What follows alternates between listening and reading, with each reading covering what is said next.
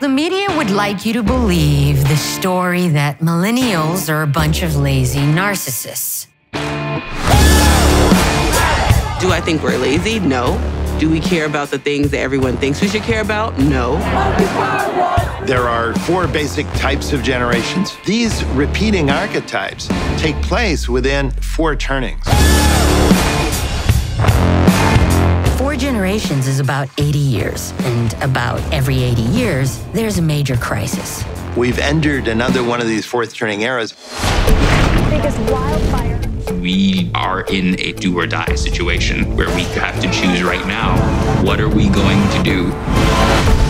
It's time to set the record straight about our generation. Water is not a privilege. Clean water is a right. We are here for the women of the world! If you want to change a broken system, you have to change the structure of that system. A record number of millennials are running for office. Millennials are beginning to move into real leadership roles for the first time.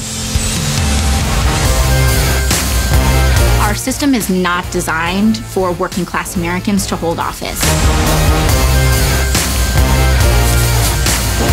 We look at anything we care about, whether it's gender equality, racial equality, or indigenous rights, clean water, access to good education. Climate change touches all of them.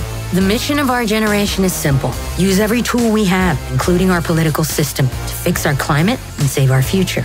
This is about the entire future of humanity and Mother Earth. This is not radical stuff. This is all within reach. The hero of our generation is our generation.